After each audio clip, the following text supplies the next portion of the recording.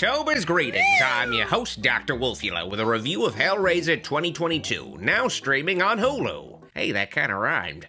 I didn't ask for this. But you did. I was very skeptical of this movie because the last 25 years of Hellraiser movies have been less than stellar. The last 10 years especially. For a while, these movies have been complete dog shit, to put it lightly. Also, I was nervous because this was a streaming-only Hellraiser movie, and I'm not a streaming guy. To me, streaming should always be an option available for folks who don't want to or aren't able to go to the movies or collect DVDs, but being able to just buy a copy of the film or a ticket to see it in a theater should always be on the table. This new Hellraiser may eventually get a release available for purchase, or it could just be held hostage on a streaming platform forever, maybe even delisted like we're starting to see. The new Texas Chainsaw Massacre came out nearly a year ago, and it's still exclusively on Netflix, with no physical release in sight, even though all the other films before it got physical releases. With direct-to-streaming movies, there are some great ones that streamers will secure or finance in order to drive subscriptions, but more often, movies go direct to a streaming service just because they're especially shitty, to the point where there's no hope of them ever making money in a theater. So they're just used to pad out a streaming app's library instead. This was another factor that made me nervous about this new Hellraiser movie, but I'm happy to say that Hellraiser 2022 is the first good film in the franchise in a long time. Our gifts are boundless. I don't want them. Yes, you do. The Hulu Hellraiser isn't a remake of the original film. It's very much a reboot of the franchise that can be watched without any experience with the series. But simultaneously, since the franchise's chronology is so flexible, with villains untouched by the passage of time, with so many numerous Cenobites, some resembling each other but still being different, you could say that this film is another sequel that takes place in the same world as the original series. It's really whatever your pleasure is. Speaking of which, the plot of the film concerns yet another jackass misguidedly seeking pleasures in all the wrong places. Some seek it through the bottle, some through a whore's embrace. But the exceedingly wealthy Roland Voight seeks pleasure through demonic puzzle boxes, as one does. Grant me this audience.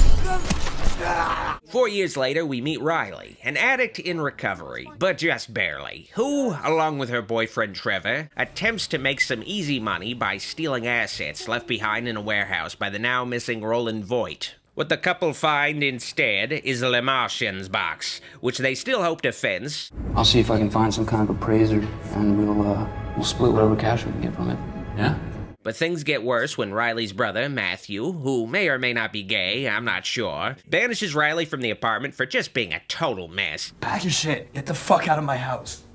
And you know what a recovering drug addict definitely needs? Being made homeless! But hey, at least she still has a car. It'll give her a place to crash until she sells it for crack.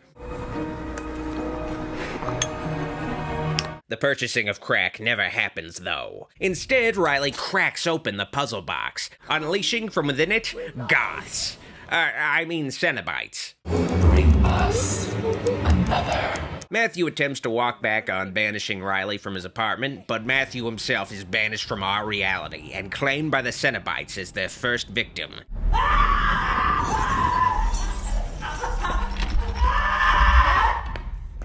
And it's left up to Riley to solve the mystery of the puzzle box, save her brother, and maybe even get laid in the process. Oh yeah, that's what I'm talking about. Yeah, give her a good railing. I love it.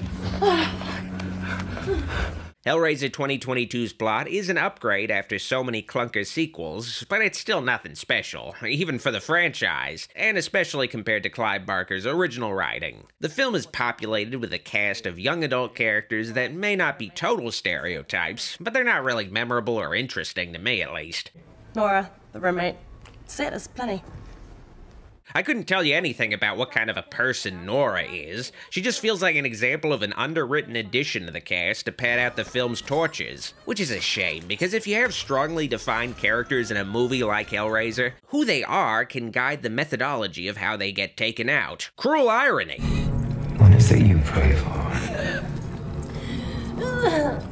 But the characters and story are mostly simplistic, except for some neat character twists in the final act. Honestly, things don't get really interesting story-wise until the finale. Just let me die.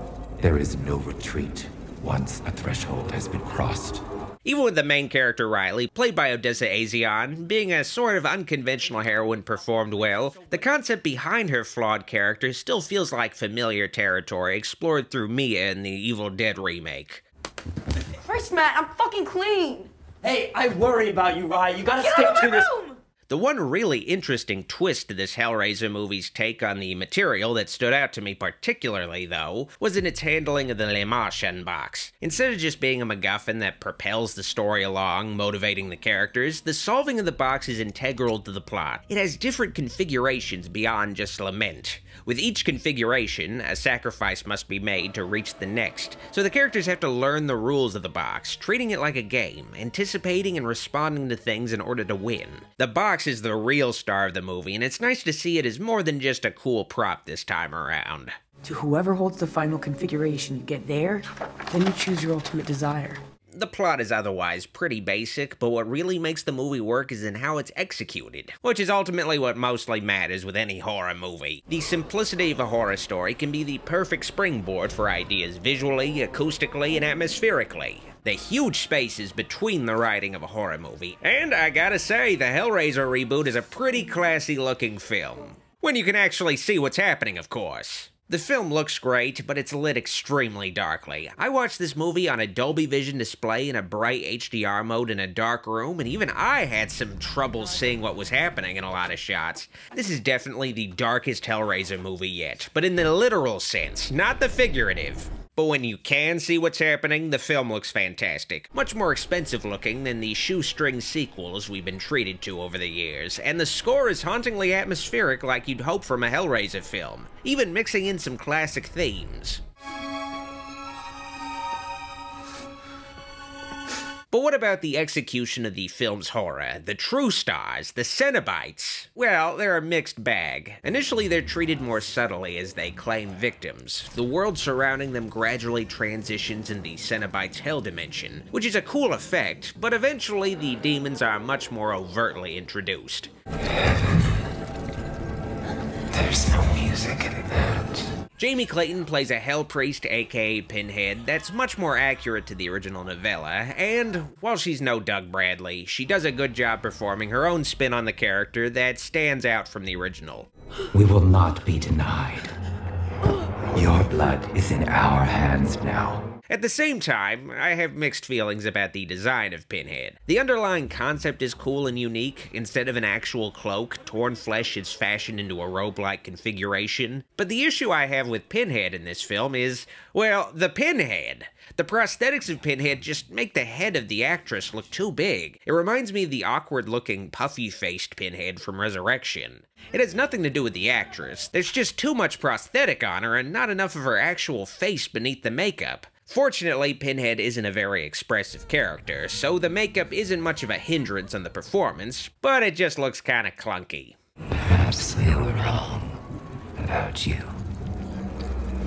The other designs of the Cenobites in the film are solid all around, though. You've got the return of fan favorite the Chatterer, but the real standout Cenobites are the more original designs. The coolest to me is the one guy who just has a skinned face and air where the rest of his head is supposed to be. At the same time, while the makeup and designs look cool, they do feel a little too heightened to me, too over the top even for a Hellraiser movie. Like they're exaggerated Todd McFarlane action figures based on classic Clive Barker designs. Still really cool, but it just looks a little weird in this more grounded feeling horror movie. Also, not a big fan of how the Cenobites are handled. They do a lot of chasing people around, which just feels like cheapening them as villains, turning them into more conventional horror monsters. Their whole thing is warping time and space, putting victims into difficult conundrums where their torture is a consequence. They aren't chasing motherfuckers, they design situations where you come to them. The torture scenes are pretty fantastic though, especially the wire gag. Yeah, you know, the movie's got some really good gore all around.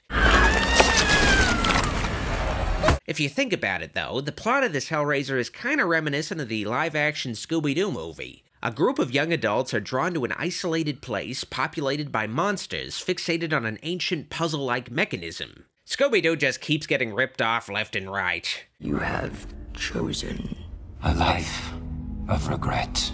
The Hellraiser reboot on Hulu is a solid reintroduction to a long-suffering franchise. It's far from perfect, but it has some cool twists and ideas that mix things up and make these Cenobites fresh again, which is especially impressive given that this is the 11th film in the series. I give Hellraiser 2022 a kinda dark shot out of a shot where you can kinda see things a little better. The future of films is that they'll be shot darker and the dialogue will be almost impossible to hear, and I for one welcome it.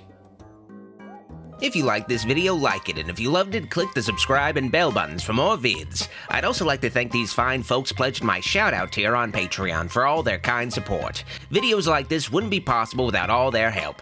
Thank you for watching, see you next time. Dr. Wolfula signing out.